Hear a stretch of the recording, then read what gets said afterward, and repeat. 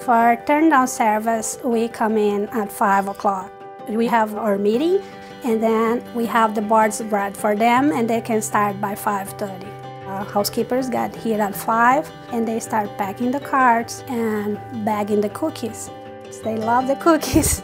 We work in teams. If we have full house, we will have 3 teams of 2 persons.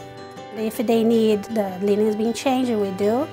We refresh the towels, we wipe down the shower, take out the trash, and also we bring in the robes that is inside the closet, we put it out for them.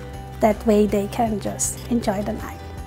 When they come back after a long day, they have a nice and clean bedroom for sleep.